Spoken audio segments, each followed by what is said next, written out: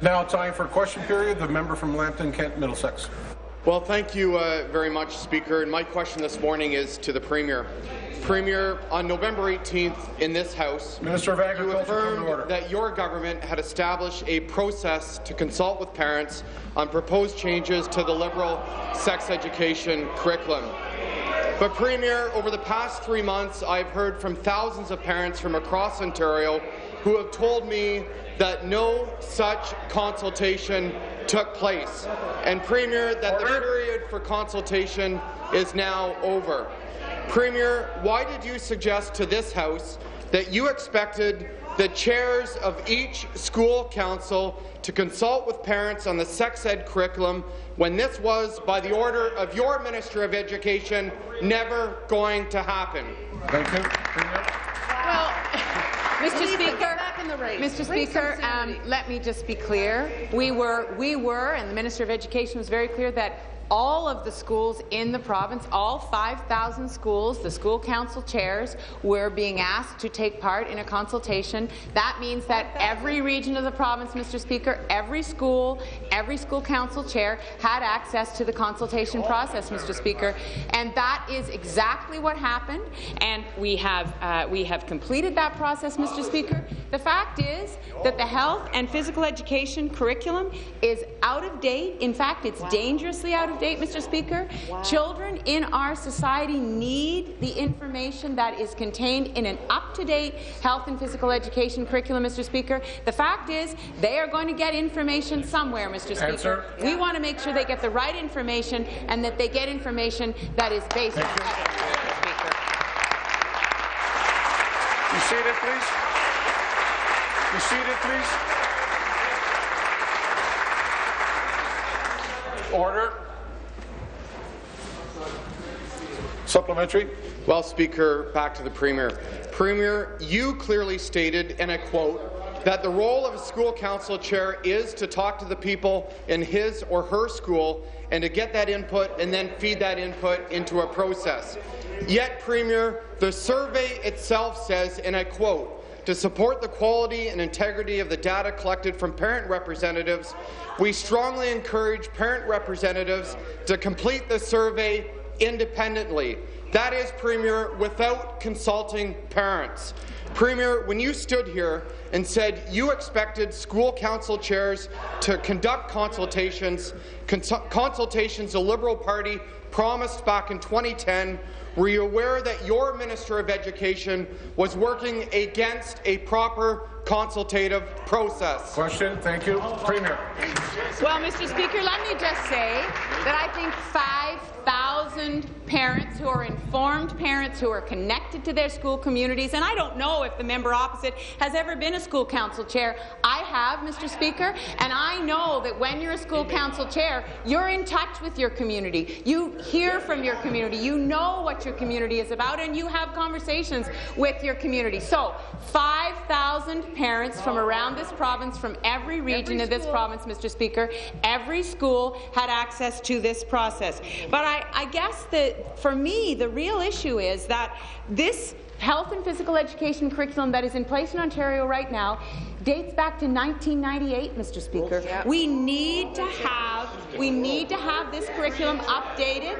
We engaged in a consultation. We're behind jurisdictions like British Columbia, Saskatchewan, and Alberta, Mr. Speaker, and the update has to happen. Thank you. The member from Chatham, Kent, Essex will come to order. Final supplementary. Well, back to the Premier, Speaker. Premier, I can only conclude that when you stood up in this House and defended this so-called process, that you simply had no idea what the actual process was that your Minister of Education had established.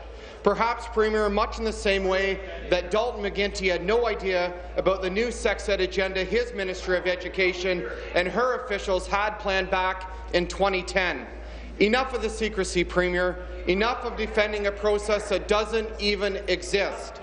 When are you going to start respecting the role of all parents in the education of their children?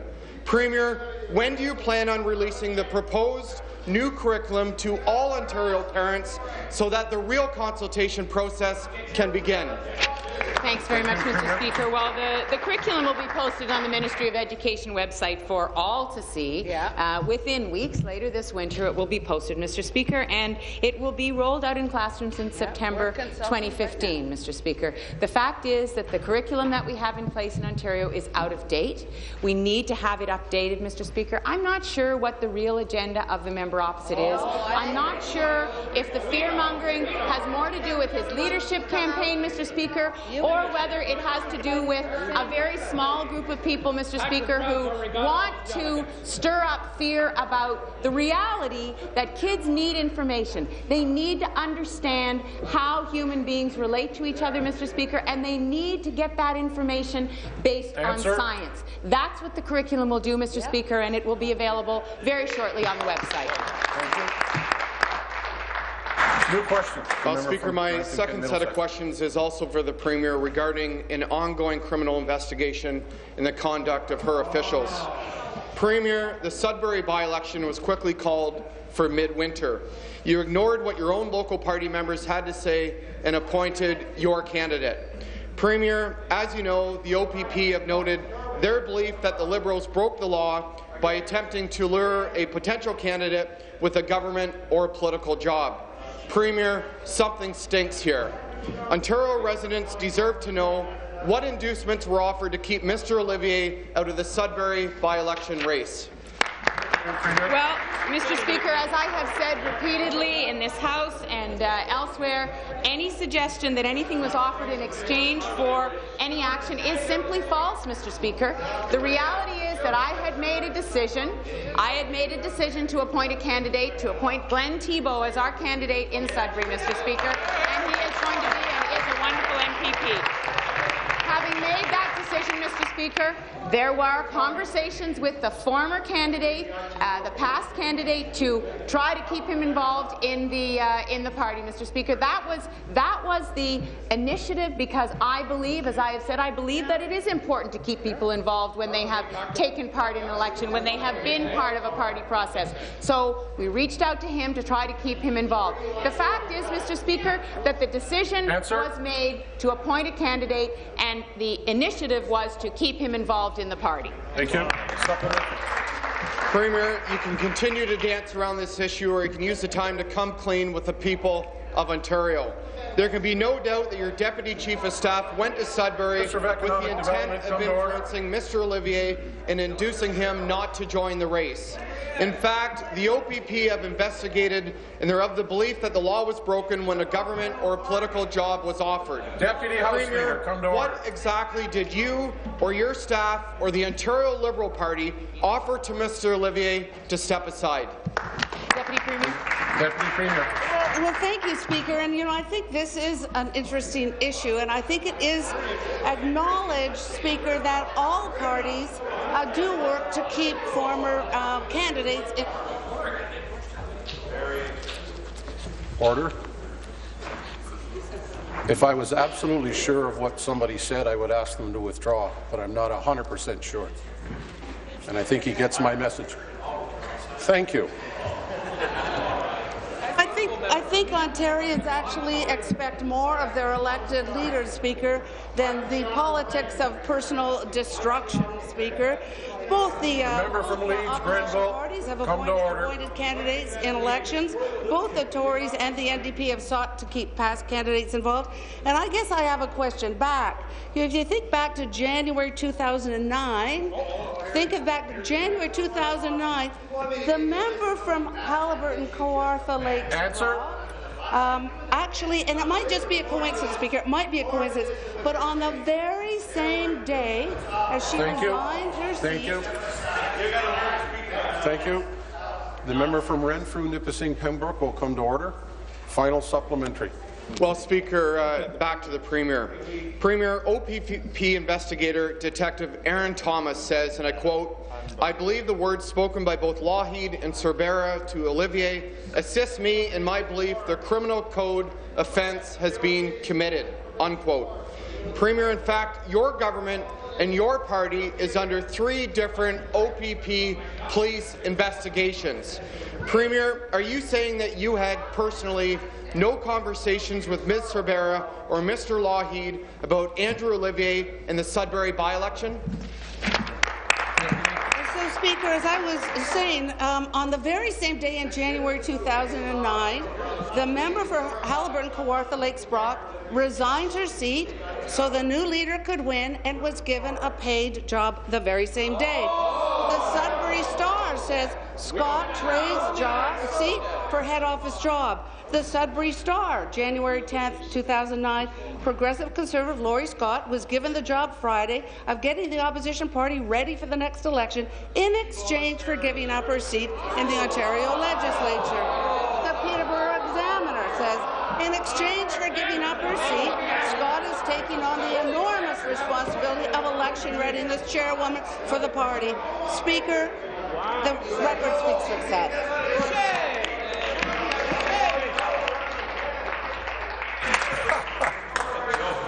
New question, the member from Kitchener-Conestoga.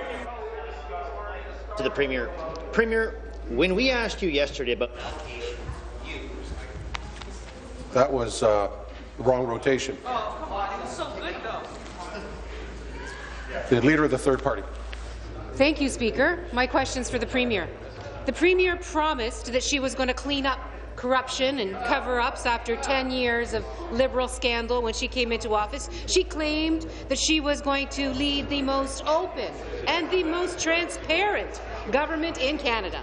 But the report from the Gas Plants Committee, Speaker, shows that not a lot has changed. The gas plant scandal started with a cover-up, and the report is an attempt to cover up the cover-up. But let's be honest, covering up isn't the same thing as cleaning up, Speaker. So my question to the Premier is, will she stop trying to cover up her scandals and start...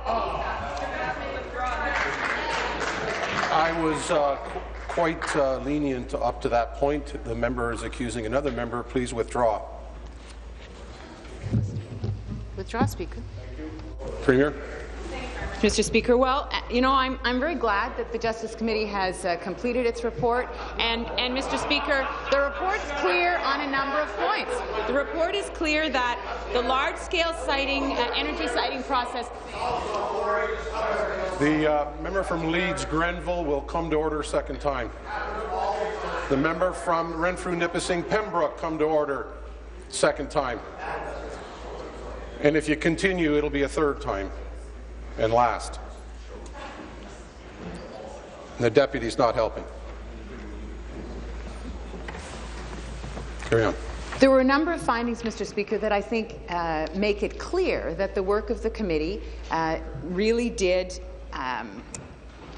unveil some of the challenges that we were confronting. The large-scale energy siting process failed, the costs were unacceptably high, record-keeping was inadequate, and new rules were needed for the minister. Stop the clock. The member will withdraw. Withdraw, Speaker. Carry on.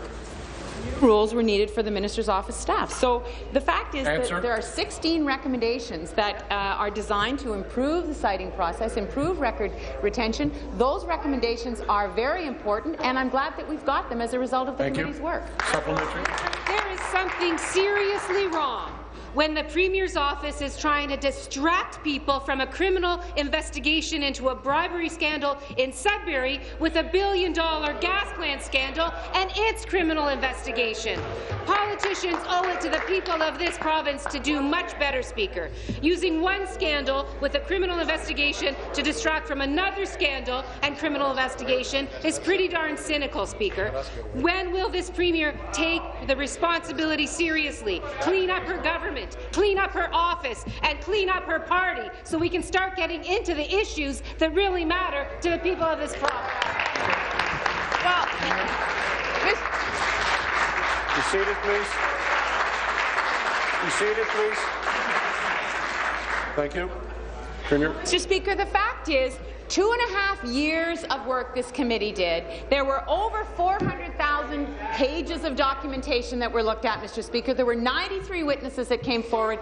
As the process rolled out, Mr. Speaker, we worked to change some of the rules that we knew needed to be changed, to change the citing process, to change the rules around document retention. And now, Mr. Speaker, we have the recommendations of the committee, and there's further recommendation there that we can follow. The fact is, there were 16 recommendations that came out of the committee's work. The NDP, to their credit, actually put some recommendations in their minority report. Strangely, the opposition, the Conservatives, had no recommendations except to continue to meet. So the fact is, we have those recommendations. We will follow them, Mr. Speaker, and we appreciate the work that all the committee members did.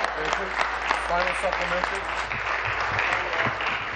The fact is named Peter Feist, Speaker. That's what the fact is, that these Liberals will not let come into this House. This Premier, though, Speaker, insists, and in fact, she kept insisting, that she was going to be so different, and she was going to clean things up around here. Yesterday, she stood up in this House to protect her Deputy Chief of Staff, whose actions are part of a criminal investigation by the OPP in the Sudbury by-election. The gas plant report shows that the Premier protected Dalton McGuinty's Deputy Chief of Staff, whose actions are part of a breach of trust investigation by the OPP, Speaker. The Premier said she was going to be different. So why is the Premier doing the same things all over again, Speaker? So, Mr. Speaker, when I came into this office, I said clearly that we would open up the process around the committee. We did that, Mr. Speaker. That's why the committee met for 2.5 years. That's why there were 93 witnesses and 400,000 documents, Mr. Speaker, that were read. I said, Mr. Speaker, that we would get to report writing once the election was over, Mr. Speaker. The NDP decided on the timing of the election. They decided when the election was going to be, Mr. Speaker. We went through the election. We were clear that we were going to have report writing. That report writing has happened. We have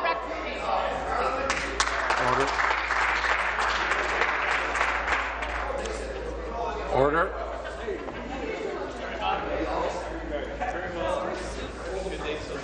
Finished? New question. Leader of the third party. Question is also for the Premier. The Liberal gas plant report claims that the blowing of $1.1 billion came down to, quote, inadequacies of record-keeping and document retention policies and training, unquote. Now, as my friend Peter Kormos would have said, bull spit. Liberals deleted emails and they got caught. End of. Yesterday, the Premier said, quote, there was no specific offer made to Mr. Olivier. I call bullspit again on that, Speaker. The Liberals told Olivier, quote, name your price, and they got caught. The Premier tried to cover up the gas plant cover-up, Speaker. Will she come clean with the Sudbury by-election scandal, or will we just see more cover-ups? Stop the clock, please. I'm trying my best to ensure that I'm listening very carefully to all questions and all answers. I'm going to ask temperance when it comes to language and to try to bring it to a decorum here that allows us to go without having to be called to order. I'm not doing that right now, but all I'm asking for is a little temperance when we deliver our questions and answers. Please. Thank you very much, Mr. Speaker. On the second part of the Leader's question in terms of the Sudbury by-election, I've been very clear. I've answered that question a number of times in terms of having made a decision to appoint a candidate and then working to keep a past candidate involved. Let me go to the first part of the question, which was about the report of the Justice Committee. So regarding the cost of the relocations, the opening of the report says, and I quote, "It is clear that the cost was unacceptably high." I agree with that. Regarding local input, the report says it's clear that communities have not been sufficiently engaged in the large-scale energy siting process. I agree with that, Mr. Speaker. The report and the Information Privacy Commissioner said that not enough was done to ensure that the Minister's and Premier's office staff were aware of their record retention responsibilities. I agree, Mr. Speaker. The fact is, those recommendations that flow out of those insights, Mr. Speaker, are very important. Please. We have taken action on many of them, Mr. Speaker, and we will take all of them very seriously. Thank you. There is an old saying that you're entitled to your own opinion, but you're not entitled to your own facts. Ontarians deserve the facts. Minister of Economic Development, come to order second time. Who made the decision to offer a job, any job, to Andrew Olivier so that he would stop seeking the Liberal nomination in Sudbury? Who did that, Speaker? Mr. Speaker, the characterization that was just expressed of what happened in Sudbury is simply not the case. That is not what happened, Mr. Speaker. Here's what happened. I made a decision as the leader of the Liberal Party. It is my prerogative, and I made a decision to appoint a candidate in Sudbury, and that candidate was Glenn Thibeault, Mr. Speaker. Having made that decision,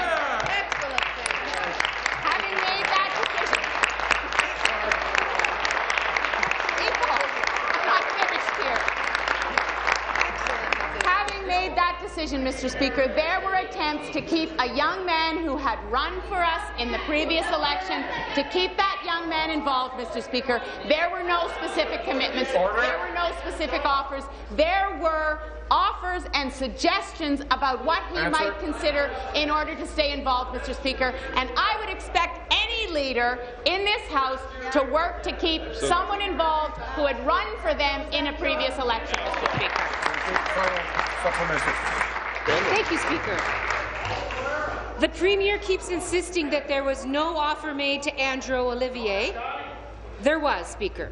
Pat Sorbara offered him, quote, a full-time or part-time job at a constituency office or, quote, appointments to boards or commissions, end quote.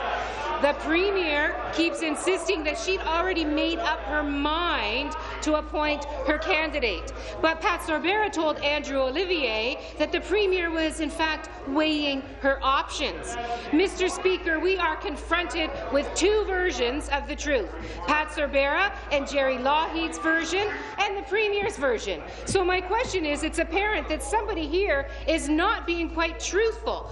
And through you, Mr. Speaker, I'd like to ask the Premier, who is it? Question, thank you. Mr. Speaker, the conversation to which the Leader of the Third Party refers is a conversation that took place after I had already had a conversation with the former candidate about the fact that I was going to appoint a candidate, and that candidate was not going to be him, Mr. Speaker. So the attempts to keep him involved were just that. They were suggestions about things that he might apply for, that he might consider in order to stay involved, Mr. Speaker.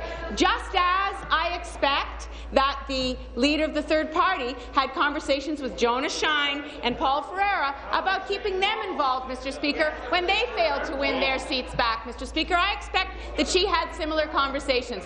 That was the conversation that I had with Andrew Olivier, Mr. Speaker. That was the conversation that Pat Sorbara had, Mr. Speaker. And I expect...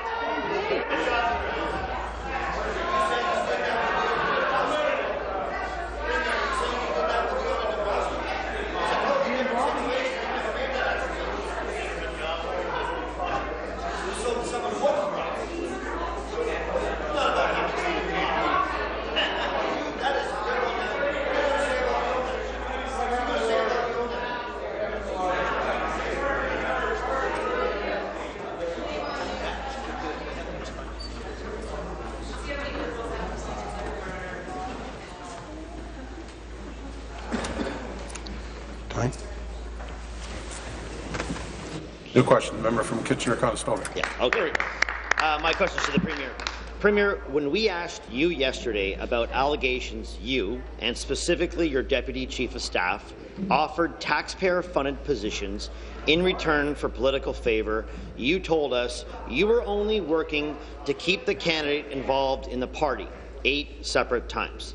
Premier, isn't this just code for getting Andrew to step aside, endorse Glenn, shut up and obey? Premier, can you tell Ontarians whether it was the full-time job in the constituency office, the part-time job in the constituency office, or the government appointments, supports or commissions that you and your deputy were offering to keep Mr. Olivier involved with the Liberal Party?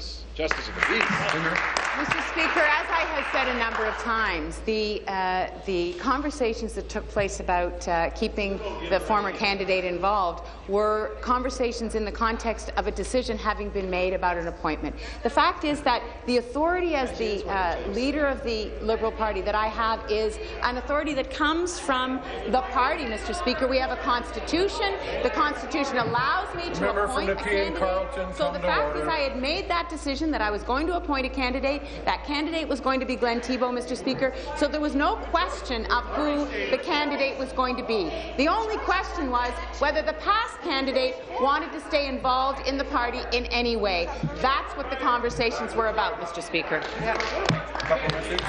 Speaker, the Premier can BS us all she wants in this House, but Withdraw, please. Withdraw. Buck, I have now made a decision in my mind. I will not accept that term because what you cannot say indirectly, you will not say directly, and it impugns that. Please finish. Sitting across from the OPP Speaker, she better start telling the truth. Premier, you said you'd be different. You said you were committed to accountability, committed to transparency. Today, you lead a government under the cloud of 3 separate OPP investigations, a record, Premier. Your Deputy Chief of Staff is clearly heard on tape, clearly understood by people across Ontario to be offering a taxpayer-funded job to Mr. Olivier. Premier, you say the duties of the Deputy Chief of Staff are separate from the ongoing investigation.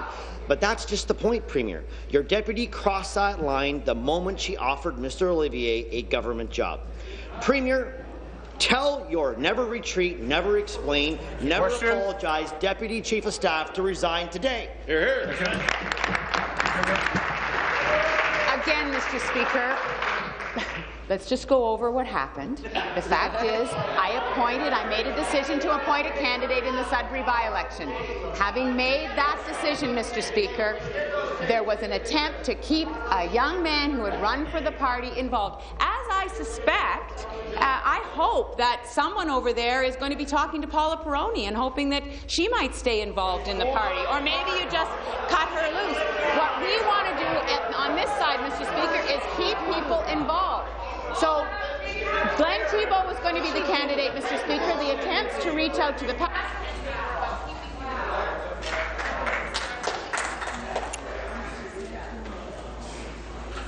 New question. Member from Timmins, James Bay.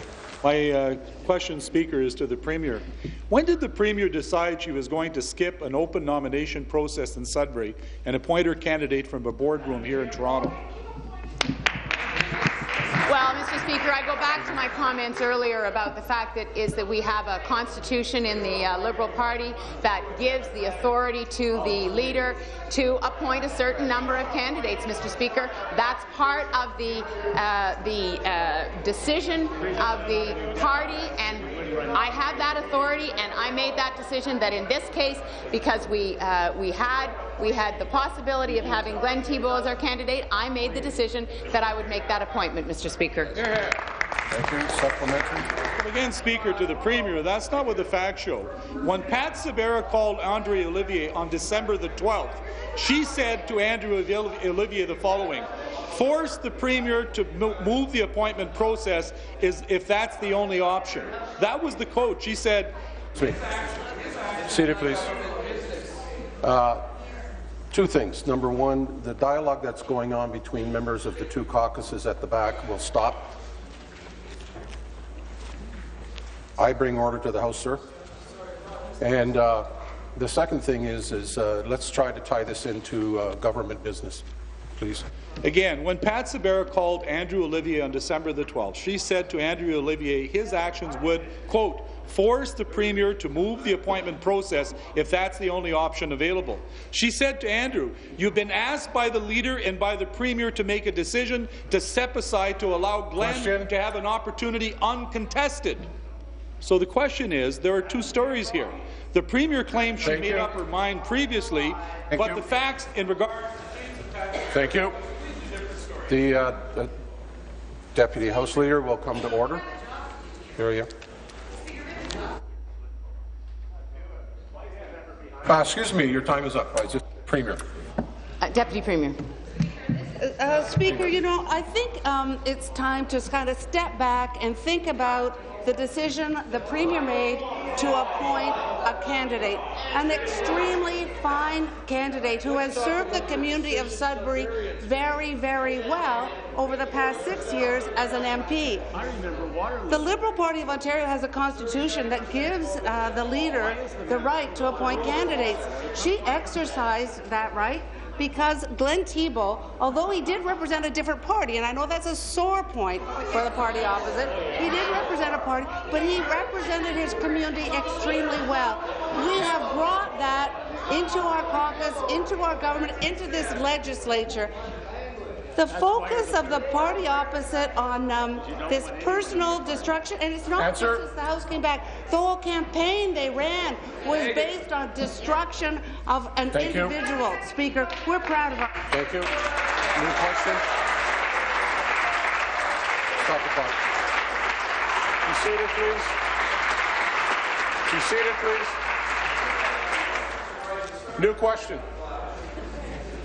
The member from Kingston and the Isles. Mr. Speaker, my question is to the Minister responsible for the poverty reduction strategy. In September, you launched Ontario's second poverty reduction strategy, Realizing Our Potential. Building on the successes of our government's first strategy, Breaking the Cycle, released in 2008, the new strategy contains many measures to fight poverty, including expanding health benefits and nutrition programs for children in low-income families, creating a local poverty reduction fund to support organizations that achieve outcomes for people, and reducing child poverty by 25%. Mr. Speaker, I'm also pleased to see the new strategy sets the bold, long-term goal of ending homelessness in Ontario, a goal that the Minister shares with the Minister of Municipal Affairs and Housing. Question. Through you to the Minister responsible for housing, poverty reduction strategy, can you please give this House an update on what our government is doing to reach our goal of ending homelessness? Minister responsible for poverty reduction. Speaker, and thank you to the honourable member for this very important question, Speaker. As the member mentioned, our new poverty reduction strategy sets a long-term goal of ending homelessness in Ontario. Speaker, it's the right thing to do, and it's the smart thing to do, because having a place to call home gives people a stable foundation from which they can build their lives back up again and rise out of poverty. Speaker, currently there is no consistent definition of homelessness. We have no consistent methods for counting the number of people who are homeless in Ontario, but we do know that we have a problem, and we are determined to resolve that problem, Speaker. We need expert advice, and that's why we've announced a new expert advisory panel on homelessness, chaired jointly between the Minister of Municipal Affairs and Housing and myself. They're going to give us practical, actionable advice and expertise to help us define and move forward on this very important commitment. Supplementary. Thank you, Mr. Speaker, and thank you to the Minister for her answer. In addition to her work on the file, I know that the Minister of Municipal Affairs and Housing has been instrumental in the fight against homelessness in Ontario.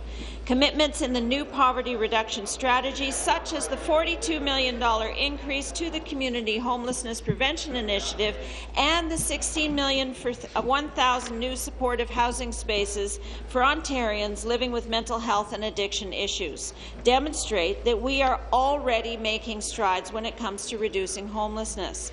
The Expert Advisory Panel on Homelessness is the next logical step in crafting an evidence-based approach to achieving our long-term goal of ending homelessness. Mr. Speaker, to the Minister responsible for the poverty reduction strategy, can you please give my constituents in this House more information about the panel? Excellent. Thank you, Minister. The Minister of Municipal Affairs and Housing. Well, thank you, Mr. Speaker, and thank you to both the honourable member and the Minister responsible for the poverty reduction strategy. As the Minister mentioned, the creation of the new Expert Advisory Panel on Homelessness means our government will, in fact, have the tools it needs to pursue an evidence-based approach to eliminating homelessness in Ontario. The panel consists of 13 members who reflect Ontario's geographic diversity and have a wide range of experience and expertise, including people with lived experience of homelessness, people with expertise in Aboriginal and youth homelessness, people with technical expertise in homelessness data and measurement, people with subject matter knowledge and expertise, and people with knowledge of the current Ontario practices in measuring homelessness locally. Answer. The panel will also engage additional experts in groups such as youth, newcomers, seniors, Aboriginal people, the LGBTQ community. New question. The member from Renfrew-Nipissing Pembroke. Thank you very much. My question is for the Premier. Premier, yesterday was another sad chapter in the ongoing saga of the gas plant scandal and the Liberal Party's coordinated efforts to delete emails and wipe hard drives with the tabling of your whitewashed, sanitized report by your committee. Late last year, under the cover of Christmas break and darkness, it was announced that the Liberal Party would repay the $10,000 that the government had paid Peter Feist to destroy hard drives and delete emails in your office. Premier, Peter Feist is the boyfriend of the former Deputy Chief of Staff, who is now under a cloud of darkness for giving false testimony to the committee. This is further evidence that taxpayers' money was used inappropriately by your Liberal government, and another example of your lack of leadership. Will you commit to restrike the Gas Plant Committee so that we can finish the job of getting to the bottom of your scandal? Thank you. You seated, please. You seated, please. Thank you, Premier. House Leader. Thank you very much, Speaker. Speaker, we are glad that the Justice Committee has completed its work. I want to thank all the members of the Justice Committee who have done tremendous work over the last 3 years in making sure that that we get good information as to how decisions were made around the gas plants. Speaker, as you are aware, that a Gas Plant Committee listened to about 93 witnesses. Some of them multiple times. They received almost 500,000 pages of documents, including about 30,000 pages of documents from the Premier's office. And as a result of all that work and deliberation, Speaker, they have provided a critical assessment of government record-keeping practices and the way in which large energy projects are cited, and we look forward to evaluating and implementing those recommendations provided. Parliamentary. Premier, I could say that was a shiftless response, but I'll say it was a responseless shift. You know, it brings up 3 words. 3 words, it can be summed up in 3 words. Failure of leadership. Let's be honest with what this check from the Liberal Party was all about.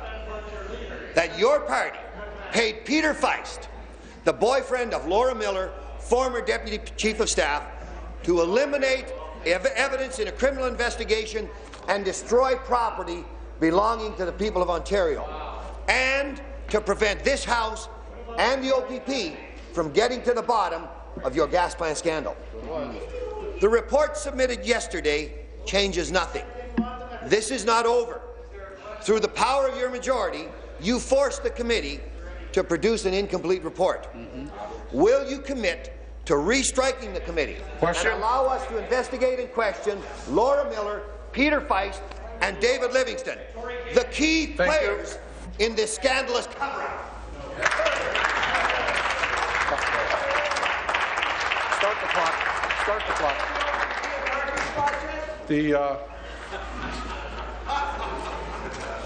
The member from Stormont will come to order. The member from Renfrew, I have to say it, will withdraw. Withdraw. Government House Leader.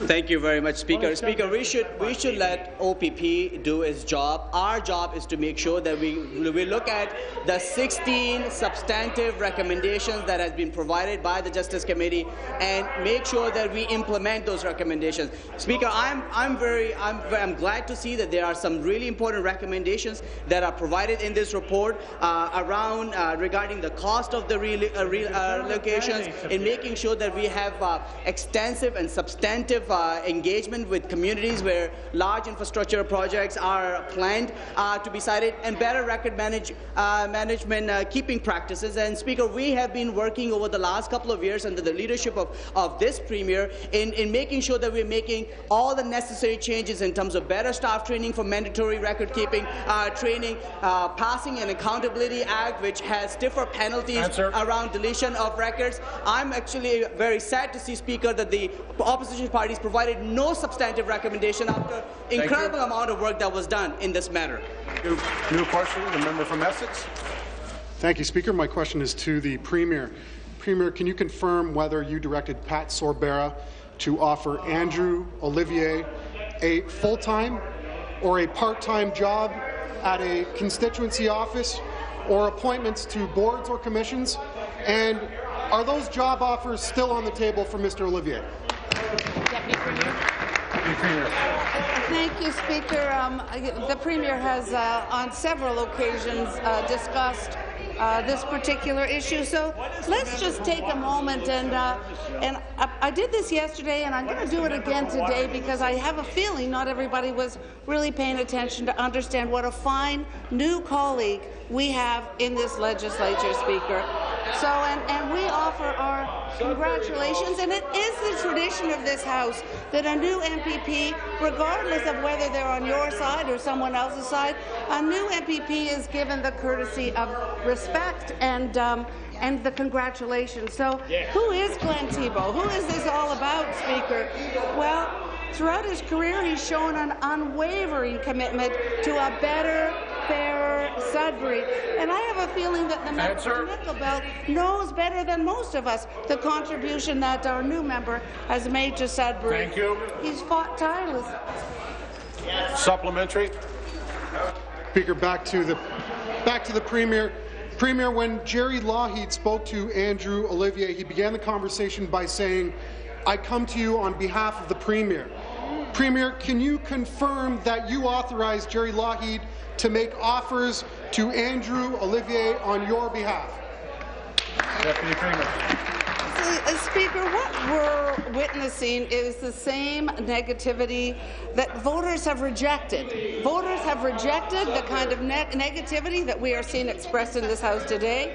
The by-election, the campaign that was run by the NDP, and apparently the PCs, to the extent that they ran a campaign, but the negativity was rejected. The people of Sudbury made a decision. They made a very good decision. They made a decision where all of the information was presented to them.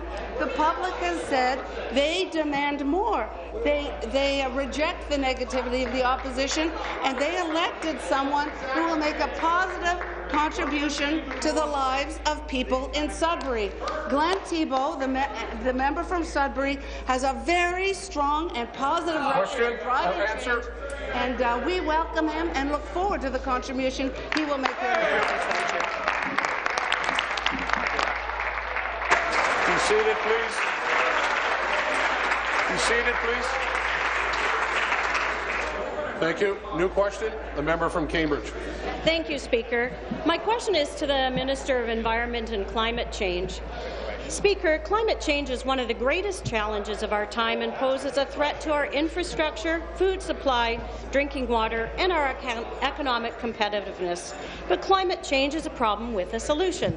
While the opposition has refused to put forward meaningful solutions to this challenge, our government's taken action, closing Ontario's coal plants, curbing the use of cosmetic pesticides, and protecting 1.8 million acres of land with the Greenbelt. These initiatives have resulted in fewer smog days and cleaner water for all Ontarians. I was pleased to see last week that the minister has launched a climate change discussion paper and invited Ontarians, businesses and communities to share their thoughts on how we can best combat climate change while continuing to grow our economy.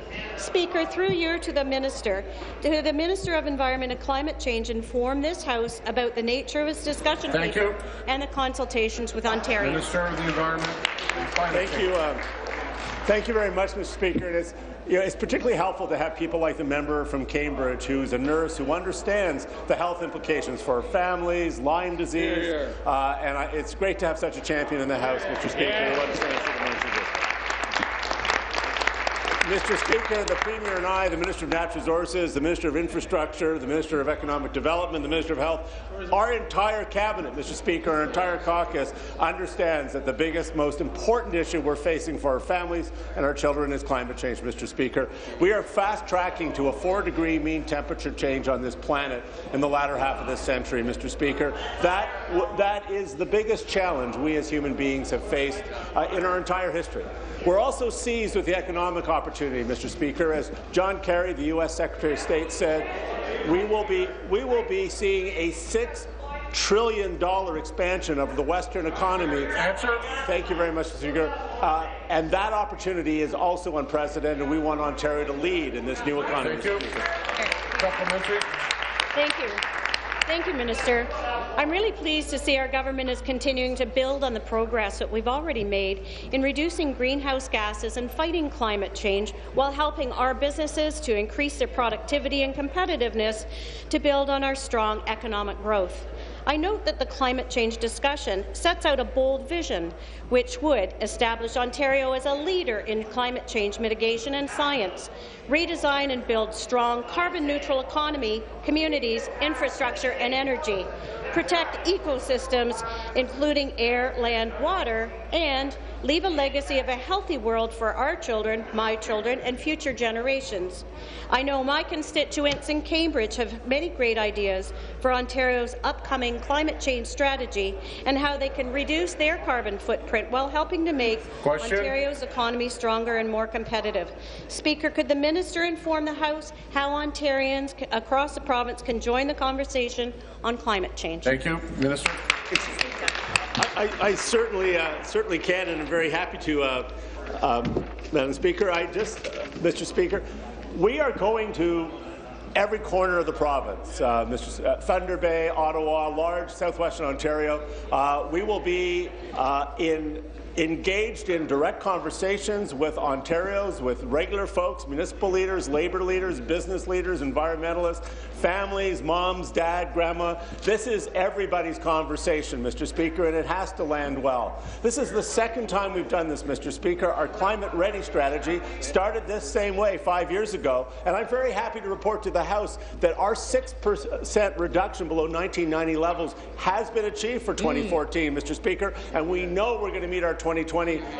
But, Mr. Speaker, all members can participate, all Ontarians can participate by going to www.ontario.ca climate change, where all the paper, all the data is, and we're going to be reading those and really building on the knowledge and expertise and thoughtfulness of Ontarians to get this right economically and environmentally. Thank you, Mr. Speaker. New question, the member from Bruce Grey Owen Sound. Thank you, Mr. Speaker. My question is to the Premier. Chief Electoral Officer Greg Essenza has repeated his call for limiting advertising by special interest groups during election periods. We support his recommendation. Mr. Essenza is an officer of this legislature, and I respectfully suggest all members of this House should be mindful of his advice. Premier, will you accept and implement the advice of the Chief Electoral Officer? Thank you. Premier. Attorney General, Speaker. The Attorney General. Monsieur le Président. We are always open to conversation on ways to improve Ontario's democratic process. Absolutely. Ontario has rules in place to ensure that there is both transparency and free speech in our election campaigns. Third-party advertising rules were introduced in Ontario for the first time in its 2007 reforms to election legislation.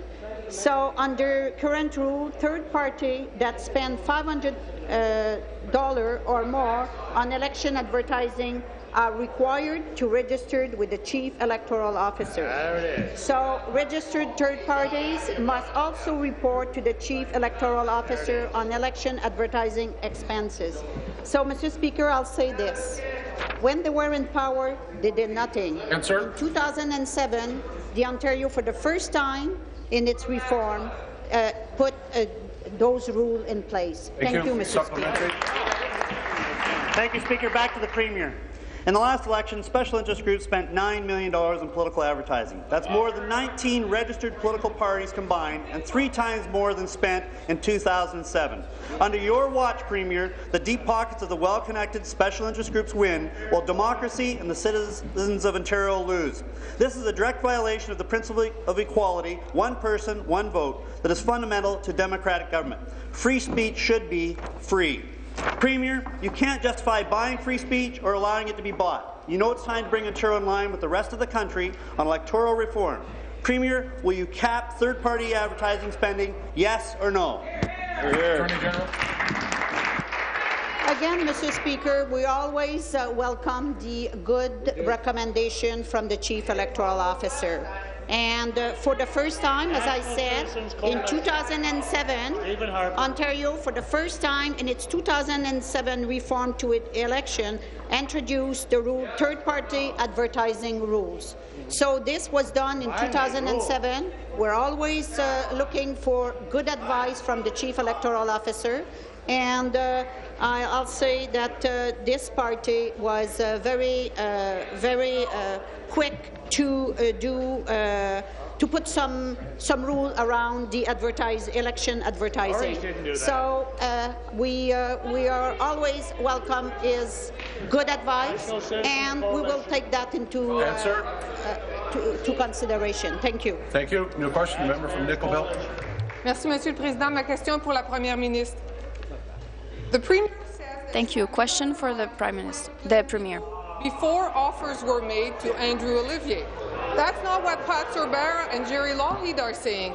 They are saying that offers were on the tables and no decision. Stop the clock. Order, please. Please continue.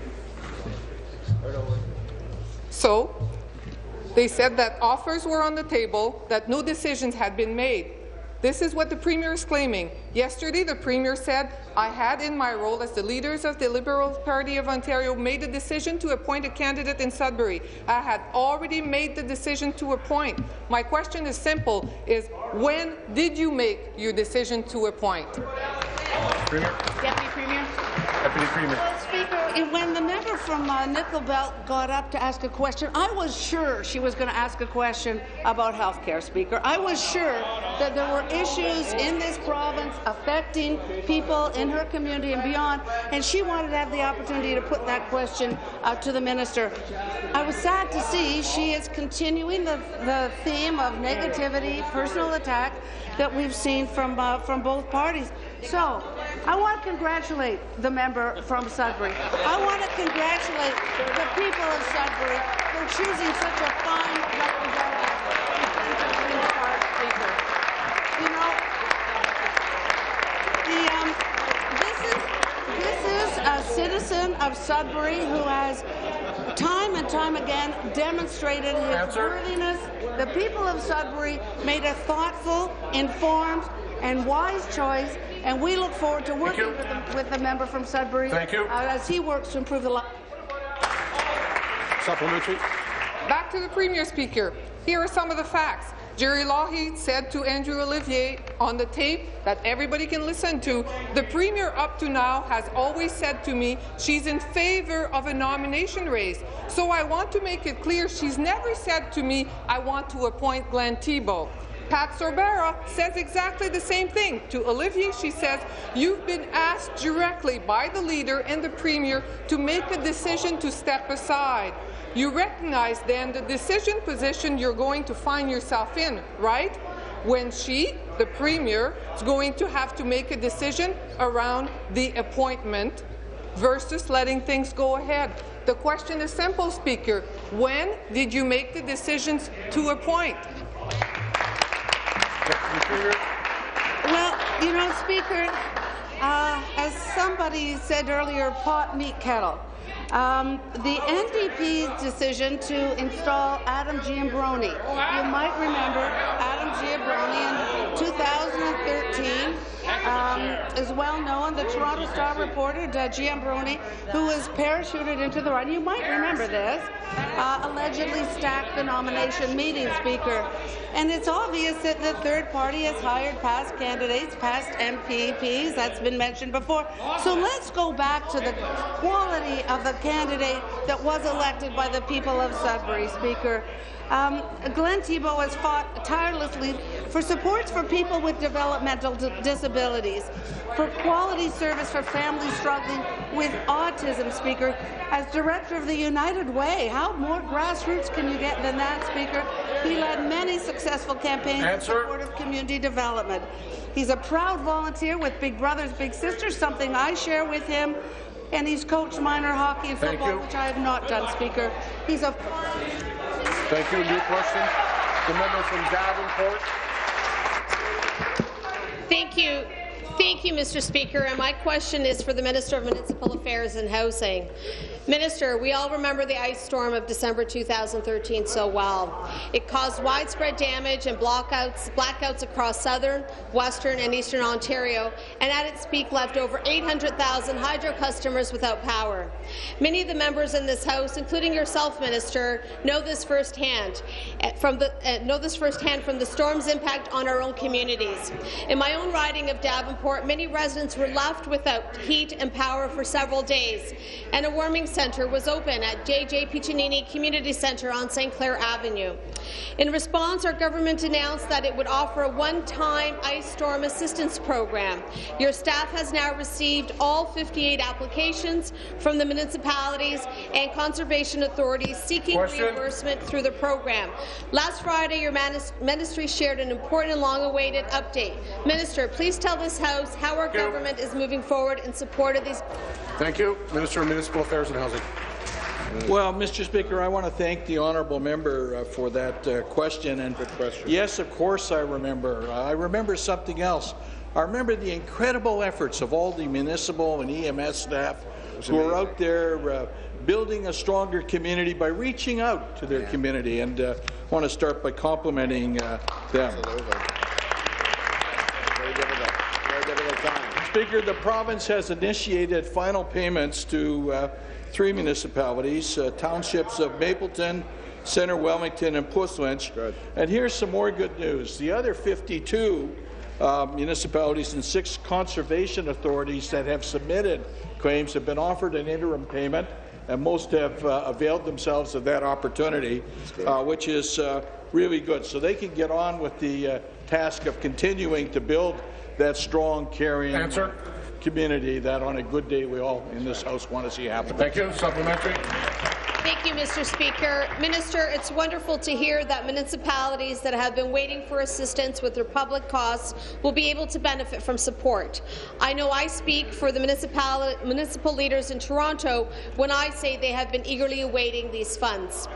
Reimbursement will go towards costs incurred to protect public health and safety and to secure access to public roads, sidewalks, and frequently travelled routes. These interim funds will also assist municipalities with their budget planning. Mr. Speaker, these interim funds will be welcome, but can the minister tell us why the ministry isn't flowing the full amounts municipalities have requested yet? Thank you. Minister. Very good. Well, Mr. Speaker, we initiated these interim payments now because we didn't want municipalities to wait any longer for at least a partial reimbursement of those expenses that they had. Well, that's why we give partial. By the way, the interim payment has been very, very well received by municipalities. It's important that we begin flowing these interim funds so that they can get on with the remainder of their claims. We can adjudicate those as quickly as we can without disadvantaging them in any real way. So we're going to flow funds in a responsible way, ensuring that public dollars are spent wisely. And as I explained earlier, the feds are involved in this too, so we've got 2 sets of accountability mechanisms here. Each claim is going to be reviewed carefully, and as soon as we get that adjudicated, the full payment will be delivered to municipalities, Thank you. Mr. Speaker, as they're hoping for. New member from Melbourne, Middlesex, London. Speaker, my question to the Minister of Health and Long-Term Care. Minister, I'm very concerned about the state of Ontario's healthcare system and the availability of doctors in my riding. Under your imposed contract with the doctors in Ontario, you're prohibiting new doctors from joining family health teams in well-serviced areas. However, your government's model in defining well-serviced areas is extremely flawed. My ride has experienced a shortage of doctors for a number of years. The City of St. Thomas, Elmer, Rodney have lost up to 6 doctors, and in fact, the municipality of Dutton-Dunwich has only had 1 doctor for a number of years. Minister, too many people in my riding are without doctors. In fact, a number of the doctors in my riding will be retiring in the next 3 to 5 years, and your current model of family health teams will not allow for succession planning. Minister, can you share with me your plans to address the doctor shortage that you have created? Thank you. Minister of Health, Long-Term Care. Thank you, Mr. Speaker, and thank you for the question. Opposite, actually, I have good news, because what we're doing with the changes that resulted from the OMA's refusal to walk away from the table after a year of negotiations and not accept the fair offer that was presented to them and the fair offer that was recommended by, frankly, the umpire that we brought in, retired Judge Warren Winkler, who was our conciliator, aiming to actually bring the 2 parties together. He said that the government's offer was a fair offer and actually implored the OMA to accept our offer as well, feeling that it was fair. But what we've done with our family health teams for our important family doctors that are graduating is precisely what you're asking for, is we're directing those resources to those parts of the province that need them both. So to the underserved areas, the areas where there are doctor shortages, where we need to make that added effort to make sure that our family doctors, that frankly broad family health team, the professionals that provide that important care, go to those areas of the province that need it most. Thank you, Speaker. Minister, what's not fair about the system is the fact that your system classifies my area as well-serviced, which it's not. It's flawed. And under this new decision you've made with the Ontario doctors cannot come to my riding. Minister, it's clear that you have no plan for the healthcare systems. You're ignoring the groups like Ontario Medical Association who want to work with you, who have plans to make this system better. Not only has your government stopped new doctors from joining family health teams, you have now threatened doctors to penalize them who see too many patients. Minister, the baby boom generation is growing. It's a tremendous increase on the usage of our healthcare system, yet your government cuts services and access to healthcare in order to balance the budget. Minister, why are you cutting healthcare to make your government's financial budget commitment? Question. Thank you. Mr. Speaker, I don't quite know where to start. We aren't cutting health care. The health care budget continues to increase year over year as it has for many, many years. The physician services budget, which is currently $11 billion, 10% of every dollar that this government spends in the province, that fund for physicians specifically is going up by 1.25% next year, 1.25% the year after that, 1.25% the year following. We are increasing health care. We're committed to our family health teams. More than 3 million Ontarians currently have access to a family health team. But I, quite frankly, Mr. Speaker, I'm disappointed at the response at the question, because we worked hard and diligently and with good faith intentions with the OMA for over a year and a day to be exact. The retired Judge Warren Winkler came forward as an independent umpire. He took our side, Mr. Speaker. He asked the OMA to accept the fair offer. The member from Huron-Bruce on a point of order. Thank you very much. Speaker, I'd like to draw to the House's attention that this morning the Minister of Environment announced the Great Lakes Protection Act outside of the House at Ripley's Believe It or Not Aquarium. And is it not the privilege of the House to hear of acts being called forward in the House before anyone else hears it? Thank you.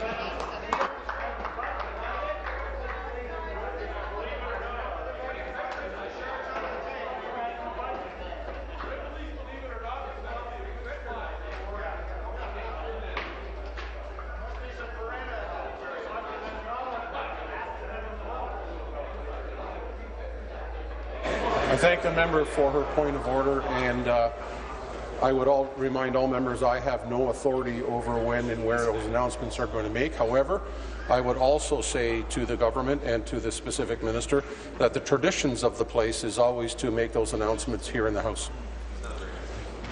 Further, member from Chatham-Kent Essex on a point of order. Thank you very much, Speaker. It's my privilege this morning to introduce to the gallery, or rather to our legislators, earlier in the public gallery, Alison Story, a member from Chatham, Kent, Essex, who is here visiting the Queen's Park today. Thank you. Oshawa. Thank you, Mr. Speaker. I'd actually like to correct my earlier record of introduction. I'm pleased to introduce Catherine Bowes, who I had said was the mother of former page Amber Bowes. Amber is our new page. Her sister Ashley Bowes was our former page. So pleased to see her back and to congratulate Amber on her first day in legislature. The record has been corrected. The member from Cambridge on a point of order. Thank you, Speaker. It's my privilege to welcome today in the gallery Christine Ryer, President of ACO Cambridge, who is there with a lot of my friends from ACO. And I had seen Jean Hallboom, a former Waterloo Regional Councillor, that has left the gallery, but I know she was here. So welcome to Queen's Park. There are no deferred votes. This House stands adjourned until 3 p.m. this afternoon, and that usually means now is the time where everybody stands still.